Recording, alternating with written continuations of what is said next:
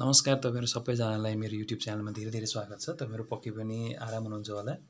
मैले तपाईहरुलाई BSc second इयरको भिडियोहरु ल्याउने क्रममा आज म तपाईहरुलाई विटिग रिएक्सनको बारेमा बुझाउँदै छु। विटिग रिएक्सन भन्ने बित्तिकै तपाईहरुले के बुझ्नुपर्छ भन्देखि कार्बोनाइल कम्पाउन्डलाई चाहिँ एउटा कार्बोनाइल कम्पाउन्ड हुन्छ जस्तै अल्डिहाइड वा किटोन। त्यो कार्बोनाइल कम्पाउन्डलाई चाहिँ इलाइड एक किसिमको इलाइड हुन्छ फोस्फोरसको कम्पाउन्ड। फोस्फोरसको तीनवटा बोन्ड चाहिँ यसरी हामीले तीनवटा बोन्ड चाहिँ अरु कोहीसँग अट्याच भएको अल्काइल ग्रुप पनि राख्न सक्छौं या हामीले फिनाइल ग्रुप राख्न सक्छौं। एक्जाम्पलको लागि फिनाइल ग्रुप र डबल बोन्ड CH2 यसरी फोस्फोरसको अर्ग्यानिक पार्टसँग अल्काइल पार्टसँग तीनवटा बोन्ड हुने र त्यसपछि डबल बोन्ड चाहिँ अर्को CH2 सँग हुने यस्तो किसिमको कम्पाउन्डलाई हामीले YLIDE इलाइड भन्छौं। एन्ड इलाइड यस्तो कार्बोनाइल कम्पाउन्डलाई यस्तो फोस्फोरसको कम्पाउन्डहरु प्रयोग गरेर इलाइड प्रयोग गरेर हैन यसरी हामीले डाइरेक्टली यो कार्बोनाइल कम्पाउन्डमा रहेको जुन अक्सिजन छ त्यो अक्सिजनलाई चाहिँ यो CH2 ग्रुपले डिस्प्लेस गर्न सक्छौं।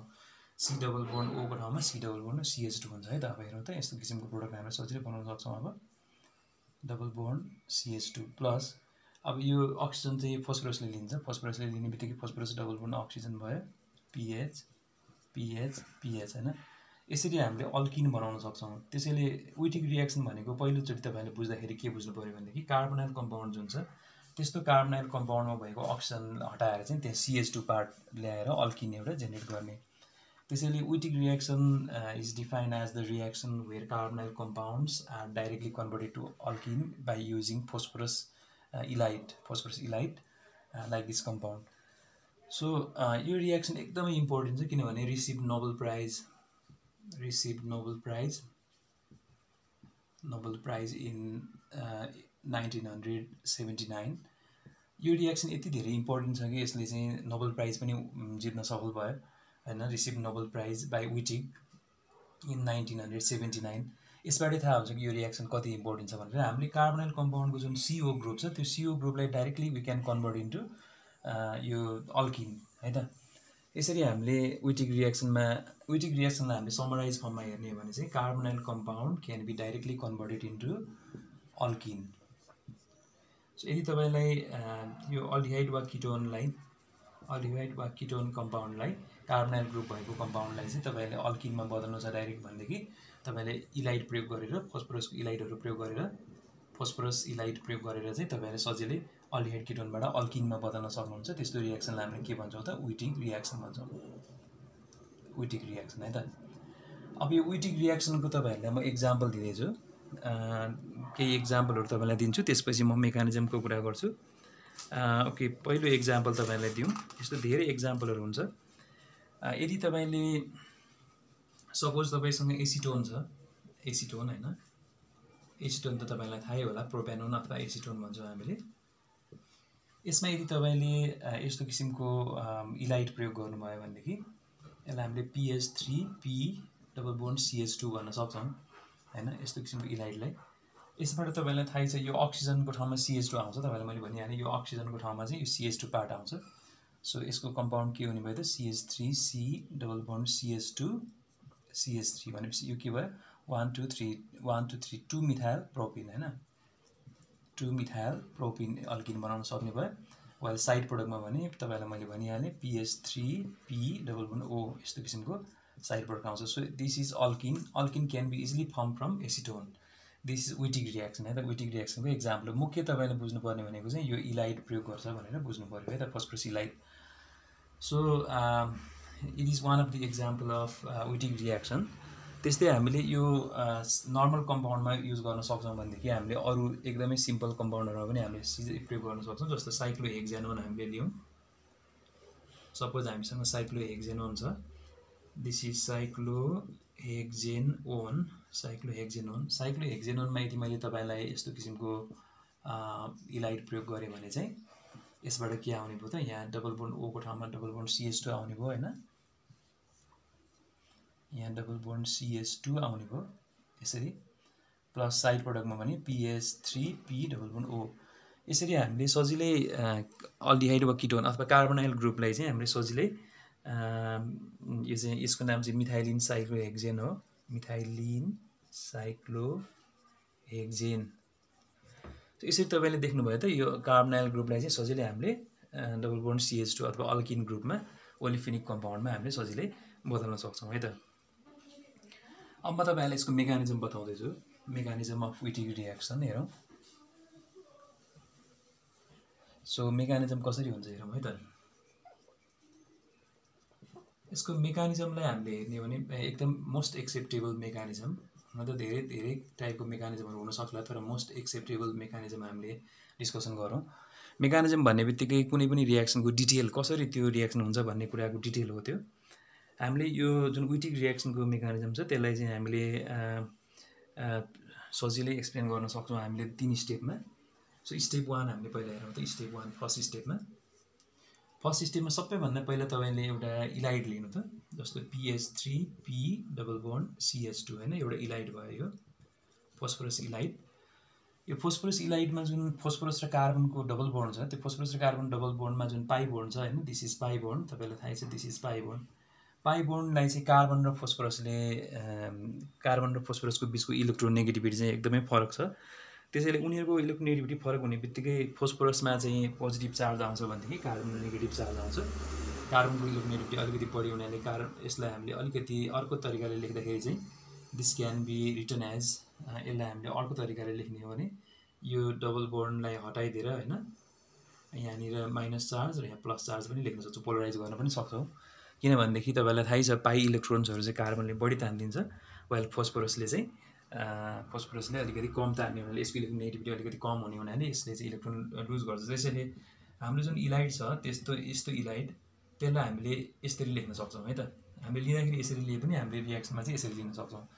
प्लस अब जब हाम्रो अल्डिहाइड किटोन अथवा कार्बोनाइल कम्पाउन्डलाई हामीले लिन्छौँ, सपोज मैले एसिटोन लिएँ, एसिटोनलाई लिँदाखेरि अब तपाईँलाई थाहै छ अल्डिहाइड किटोन भन्ने बित्तिकै यो C double bond O is the function group, and C double bond Oमा अक्सिजनको इलेक्ट्रोनेगेटिभिटी एकदमै बढी छ, तपाईँलाई थाहै छ कार्बनभन्दा।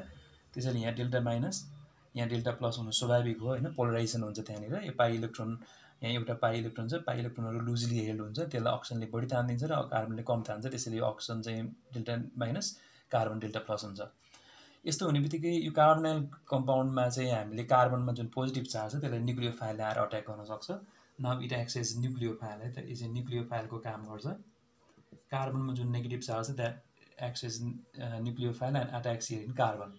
सो जब नेगेटिभ चार्जले यहाँ कार्बनमा अट्याक गर्छ भनेदेखि यो कार्बनसँग अब 1 2 3 4 5 वटा बोन्ड हुने भयो होइन, नयाँ एट्याक भनेको नयाँ बोन्ड बनायो। सो पाई बोन्ड चाहिँ अक्सिजनतिर सिफ्ट भयो। यसरी हामीले फर्स्ट स्टेपमा इलाइडले चाहिँ यो कार्बोनाइल कम्पाउन्डलाई अट्याक गरेको देखाउनु पऱ्यो है त। अब यसबाट कस्तो टाइपको स्ट्रक्चर आउँछ त होइन, यसबाट हामीले स्ट्रक्चर जुन आउँछ त्यसलाई हामीले लेख्न सक्छौँ होइन त। यसमा आउने स्ट्रक्चर हामीले हेर्ने हो भनेदेखि के गर्न सक्छौँ भने यसलाई हामीले यसरी लेख्न सक्छौँ त, CH2C, यतापट्टि मिथाइल छँदैछ, यतापट्टि मिथाइल छँदैछ होइन, यहाँनिर O माइनस भयो, तपाईँले बुझ्नुहुन्छ यो अक्सिजन माइनस भयो होइन, यतापट्टि दुईवटा मिथाइल ग्रुप छँदैछ। वेल यो CH2ले यहाँ अट्याक गरिसकेपछि CH2ले यहाँ नयाँ बोन्ड बनायो, this is new bond firmed. अनि यो CH2सँग अब को पार्ट टाँसेको छ त फोस्फरस, अनि त्यसपछि PH3 होइन, तीनवटा फोस्फरसको तीनवटा फिनाइल ग्रुप यहाँ छँदैछ, वाइल यहाँनिर पोजिटिभ चार्ज होइन। यस्तो किसिमको स्ट्रक्चर आउने भयो, this is positive charge in phosphorus. अब जब यो अक्सिजनको माइनस चार्ज र यो फोस्फरसको पोजिटिभ चार्ज चाहिँ एकदमै नजिक आइपुग्छ होइन, त्यो नजिक आइपुग्ने बित्तिकै हामीले त्यसलाई बिटेन कम्पाउन्ड भन्छौँ, बिटेन, यसलाई हामीले बिटेन भन्छौँ। So this bitten can easily firmed, यस्तो टाइपको कम्पाउन्ड जुन फोस्फरसमा प्लस र अक्सिजनमा माइनस भएको जुन कम्पाउन्ड छ यसलाई अब बिटेन भन्छौँ, BETAI यानि बिटेन। अब तपाईँहरूले हेर्नुभयो भने पहिलो स्टेपमा यस्तो हुन्छ भनेदेखि पहिलो स्टेपमा के हुने भयो त, nucleophilic attack of CH2 minus two PH3P double bond CH2 P plus CH2B, मतलब nucleophilic attack of Allied two carbonyl carbon होइन, कार्बोनाइल कार्बन टु फर्म बिटेन, यस्तो किसिमको बिटेन भन्छ है त। सो यो चाहिँ स्टेप 1 भयो, तपाईँले पक्कै पनि बुझ्नुभयो होला। स्टेप 1मा इलाइडको भएको कार्बनमा भएको नेगेटिभ चार्जले चाहिँ कार्बोनाइल कार्बनको कार्बनमा अट्याक गरेर यस्तो किसिमको बिटेन बनाउँछ। स्टेप 2 भयो यो है त। स्टेप 1 भयो यो। अब म तपाईँलाई स्टेप 2 बताउँदैछु। स्टेप 2 मा जुन तपाईले भर्खरै बिटेन बनाउनु भयो हैन, जुन भर्खरै बिटेन तपाईले बनाउनु भयो, यसमा अक्सिजन र नेगेटिभ चार्ज, मैले यतापट्टि फस्फरसमा पोजिटिभ चार्ज र pH3, यस्तो किसिमको जुन बिटेन छ त्यो बिटेनले चाहिँ अब साइक्लिक 4 मेम्बर्ड कम्पाउन्ड बनाउँछ है त, 4 मेम्बर्ड साइक्लिक कम्पाउन्ड बनाउँछ।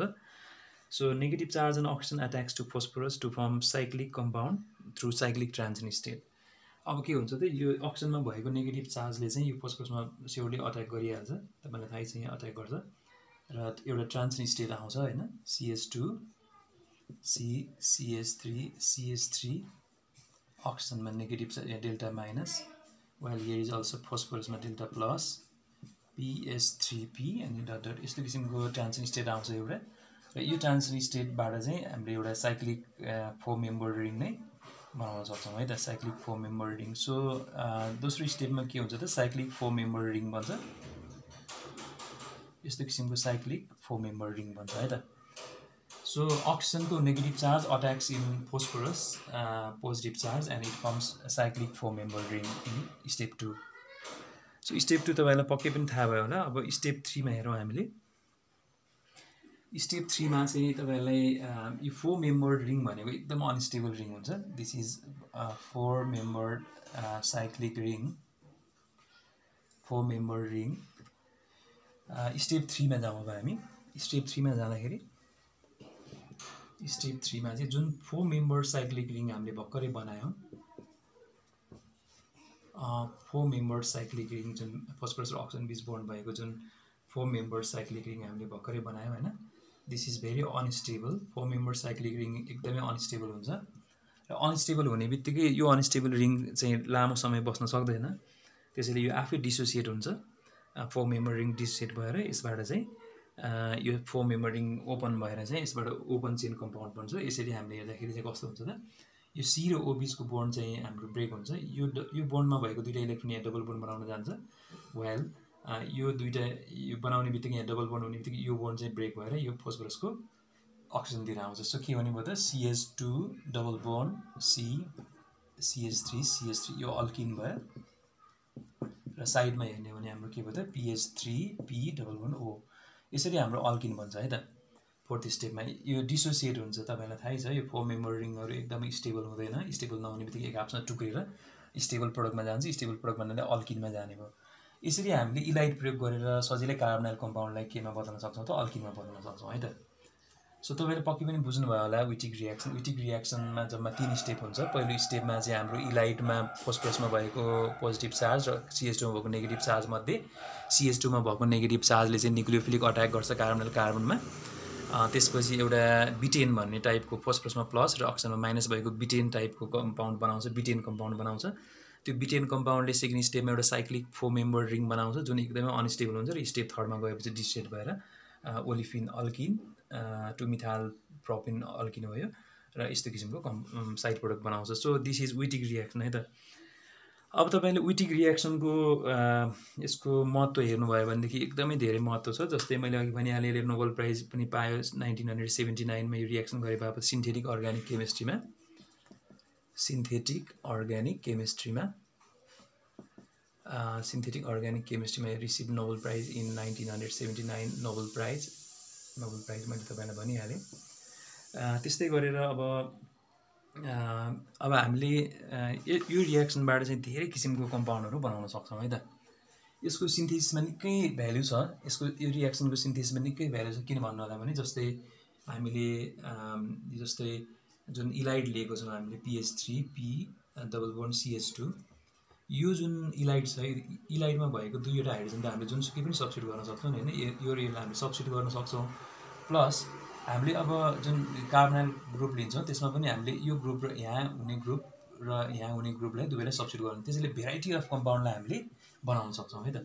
सपोज मैले यहाँनिर एउटा A भन्ने सब्स्टिट्युएन्ट राखेँ, यसको A भन्ने सब्स्टिट्युएन्ट राखेँ, यो B भन्ने राखेँ, यसमा C छ यसमा D छ भने हाम्रो कस्तो टाइपको कम्पाउन्ड बन्ने भयो त्यसबाट पक्कै पनि हाम्रो अब C यतापट्टि हाम्रो C र D ग्रुप छ भनेदेखि यतापट्टि हामीले डबल बोन्ड हैन, डबल बोन्ड। अब यो हाम्रो C, फेरि यतापट्टि A, यतापट्टि B, यस्तो टाइपको ओलिफिन बन्ने भयो नि भनेको मतलब यहाँ ए राखेँ यहाँ बी राखेँ भनेदेखि है त्यसैले हामीले यो भेरी गरेर यो 4वटा ग्रुप भेरी गरेर त हामीले धेरै किसिमको ओलिफिनहरू बनाउन सक्छौँ नि त्यसैले यसको फाइदा भनेको विटिग रियाक्सनको फाइदा भनेको के हो भन्दाखेरि यसले एकदमै भेराइटी अफ कम्पाउन्ड एउटा फर्स्ट फाइदा भनेको carbonyl group can be directly converted